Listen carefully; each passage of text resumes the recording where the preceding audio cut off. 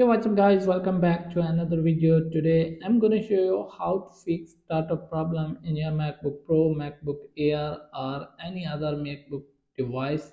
So let's get started without wasting any time. First of all, make sure that your charger is okay and your charger port is clean and it's working well. So as you can see, my charger is charging and light is turned on. So now go to the fix. So first of all, press the power button and immediately press the shift key for the 20 seconds.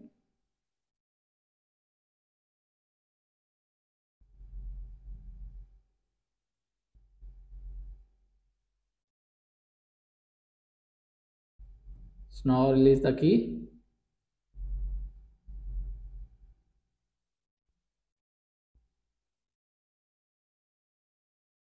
So as you can see, your MacBook Pro has been started in the safe mode.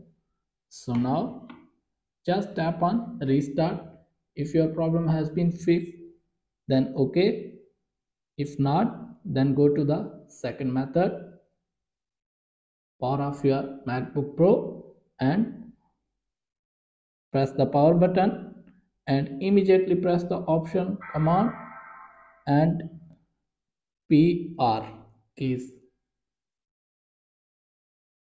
Press and hold.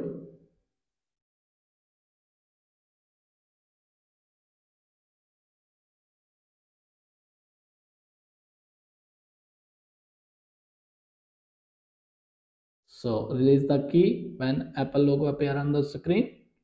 If your problem has been fixed, then okay. Otherwise, go to the last method. Power off your MacBook Pro.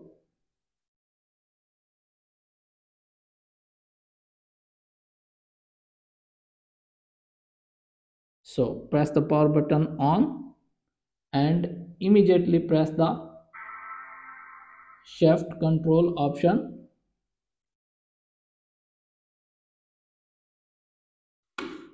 Three keys.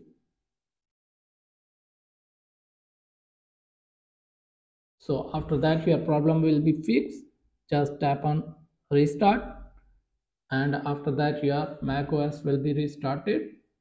So if you have any problem, let me know in the comments. Thanks for watching.